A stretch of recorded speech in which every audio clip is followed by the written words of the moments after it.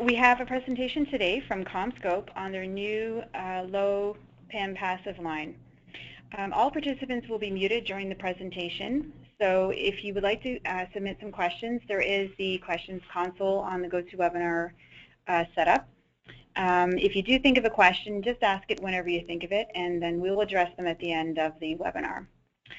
We are recording this webinar, so if you do have to drop out or you have someone you'd like to have view the webinar afterwards, don't worry. As soon as we're done, I'll be uploading it to YouTube and you can watch it as much as you would like afterwards. As well, if you'd like a copy of the PowerPoint presentation, you can just send an email to me after you receive the recording link. I'm now going to hand everything over to Mike, and he's going to do a brief introduction to Alliance and to the topic. Thanks, Lisa, and thank you everyone for joining. Appreciate your time. As Lisa mentioned, going to do a brief overview of Alliance. Alliance is a wireless innovation logistics leader. We've been in business for over 20 years, been providing solutions for the wireless industry, and we are definitely working to build your next generation 4G and LTE networks.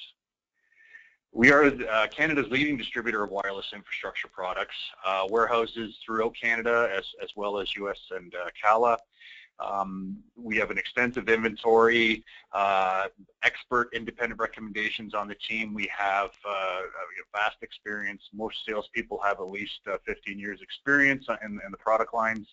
And we have a world-class product assortment, including one of our premier partners, CommScope. Our business focus, we focus on the carriers, the contractors that support them, integrators as well as OEMs, and anything that falls in between those. Some of the solutions we provide, so point-to-point radios, microwave, broadband, macro equipment, whether it's antennas or cabling or connectors or fiber, and in-building solutions as well, which we're talking about today. As well as a fiber line that we have that we manufacture our own line of fiber for tower top installations, as well as a supply chain solution component. Let's bring it all together. Some of the Alliance in-building solutions we have for small space, we have multi-carrier and single carrier solutions, as well as an assortment of solutions for medium and large space, whether it's a multi-carrier or single carrier, as well as outdoor DAS. And to go along with that, passive products, splitters, combiners, DAS trays, antennas, and cables, both fiber, coax, and Cat6. I want to make note that we invite everybody to the Northeast DAS event that's happening in Toronto on September 29th. Put it in your calendars, and we hope to see you there. I'm going to pass it over shortly to Dyanne Koithan. Dyanne is a strategic project manager for CommScope on the DCCS side, so that's distributed coverage and capacity solutions. Her main role is to lead strategic implementations for key projects and product introductions for DCCS. She's launched the IONU product line, the INE product line, and is currently working on the CommScope low PIM passive component product line. So at this point, going to pass it over to Dyanne, and thank you, Dyanne, for attending today. Great, thanks Mike, thanks everybody for having me come and present to you today. So as Mike said, I want to talk to you a little bit about the PIM passive products that we have and just kind of what's going on in the marketplace and how these products can best be used and kind of solve some of the problems that are out there. And really the biggest thing that's going on right now is this huge data tsunami that's been brought on by smartphone usage and tablets and just everybody streaming all their data from YouTube videos getting shared on Facebook by millions and millions of people, all trying to access that. And that really is putting a big load on the system. In addition to that, you know, we see that about 80% of mobile data is now occurring indoors. And so, you know, how are people starting to deal with this? Excuse me. Is it deployment of LTE? In a recent study, it's estimated that LTE subscribers used 168% more mobile data than the traditional 3G subscribers. And as more subscribers are migrating to using this LTE in smartphones, this demand is going to be really strong. So there's basically three ways that operators are dealing with trying to get more capacity into these networks to provide the coverage and capacity that's needed for this data demand. And one of those is spectral efficiency, getting more spectrum, or the number of sectors and cells that can be splitted.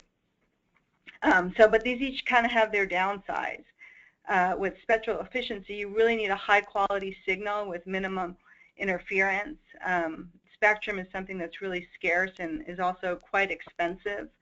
And with splitting your cells and your sectors, that increases interference, and you need to keep the noise as low as possible. And with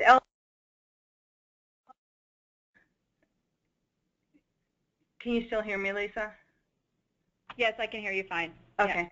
So with LTE, you have 44 different operating bands and 3 different technologies, and this is really, really challenging.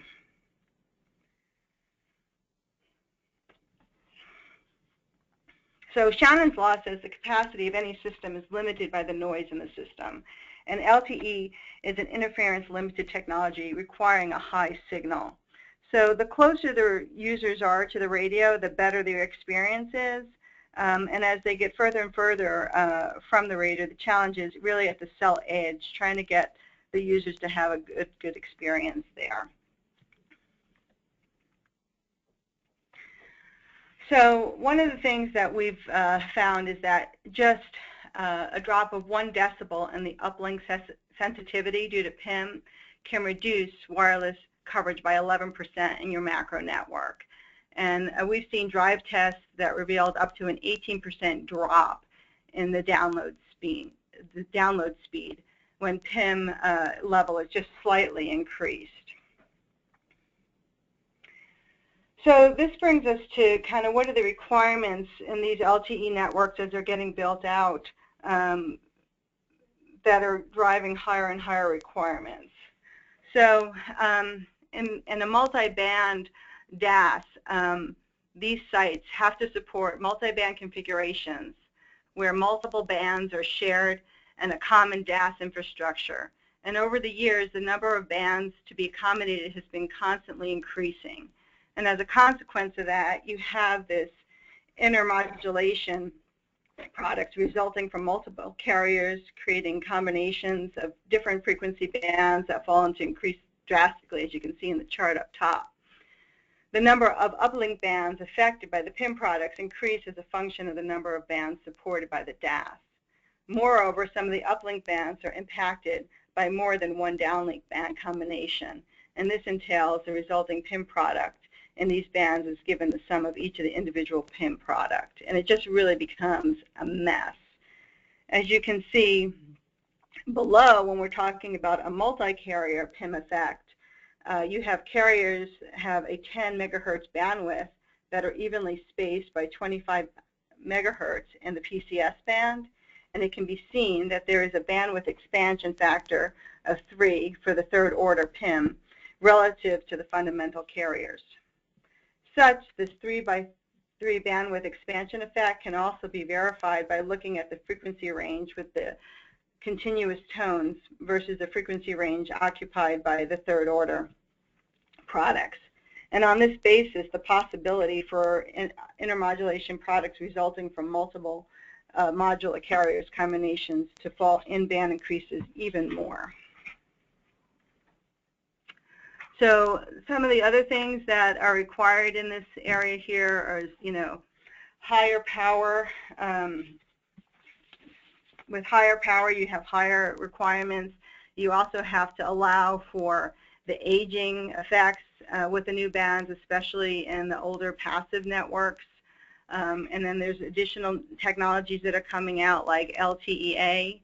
And for different, you also have active and passive. So in the active network, we find that, to help mitigate this, a -153 PIM rate is typically sufficient. In a passive network, you need even lower -160 DVC PIM rate is really required in a multi-carrier network.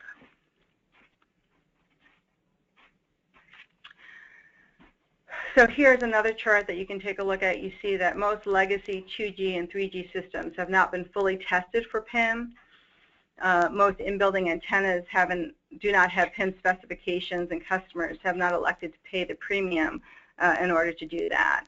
And not all passive devices have PIM specifications that are 100% tested, and that really can play havoc in the system.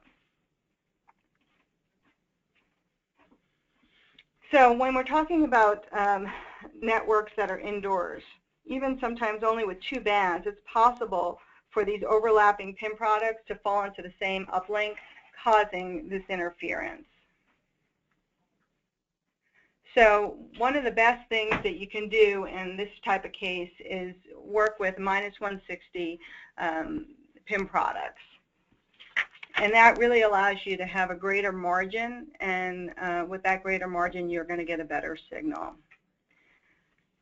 So CommScope has introduced a -160 line of products that includes splitters, hybrid couplers, directional couplers, tappers, and terminators for these types of demanding applications where your PIM performance is really critical. All of these products have increased frequency range from 698 to 2700 megahertz. They're all rated for outdoor. They come in DIN and N-type. They're all IB wave ready products. And in addition to that, we 100% test our PIM products. So we have 2 tools out there to show you the transparency and the testing of these products. And that's our WebTrack system.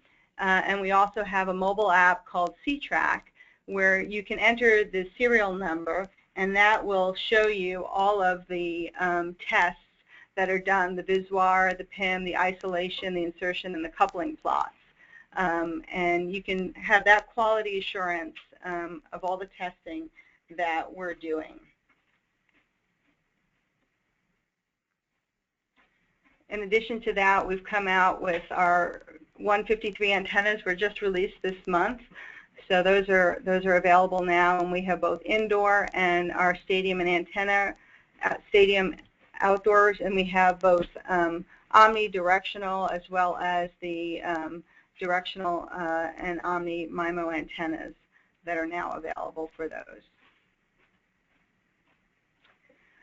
So another thing, those are great to be used in both the active and in the passive DAS deployments that are out there. But in the active networks now, we've also taken a look at, can a DAS be intelligent enough to seek out the PIM?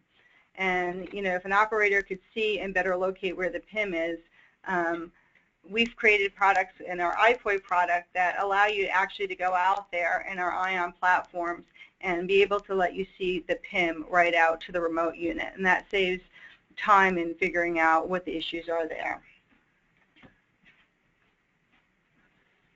But, wouldn't it be even better if DAS could be free of PIM forever?